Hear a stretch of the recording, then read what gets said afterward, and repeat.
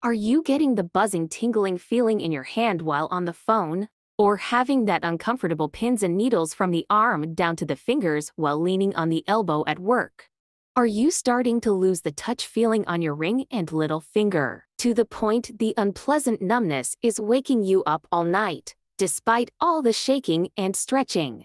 You could be having cubital tunnel syndrome. Today we will be talking about what it is, how you can look for it yourself, and the treatment of this condition. Cubital tunnel syndrome is caused by pressure on the ulnar nerve around the back of the elbow. The ulnar nerve is further stretched when the elbow is bent, such as during sleep or holding the phone. This typically causes the numbness and tingling of the 2 or 3 fingers in the hand. In severe cases, our hands become increasingly clumsy and weak, with difficulties picking up small things. Sometimes even the most basic hand functions like doing up buttons are getting harder. Eventually, our grips are getting so weak that we can no longer hold on. The ulnar nerve is in fact the most important nerve for our hand function, supplying over 3/4 of the small muscle in our hands. This patient with cubital tunnel syndrome showed shrinking of the small muscle at the back of the hand. The index finger is very weak when pushed against each other. There is also muscle wasting at the base of the little finger. This makes the little finger weak when pushed on one another.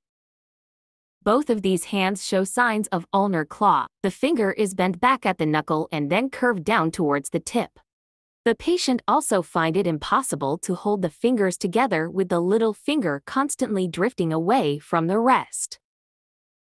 The thumb is also very weak, making it hard to pinch and hold down this paper.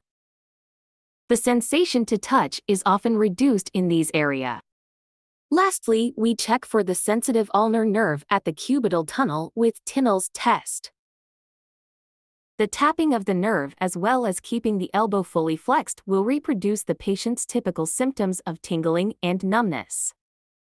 In most cases, this condition can be managed by yourself at home. Simple painkillers such as anti-inflammatories can be useful to ease painful flare-up. Other nerve irritation medications such as gabapentin can be used occasionally, but these can cause drowsiness, so best to use before bed. An elbow brace can also be used during sleep to keep the elbow straight, to reduce the stretch of the nerve. Certain exercises such as regular elbow stretches and hand therapy nerve glide can help to ease and prevent symptoms. Lastly, if you have any of these signs on your hand, it's best to consult a medical professional early, as this may mean permanent muscle wasting from irreversible nerve injury.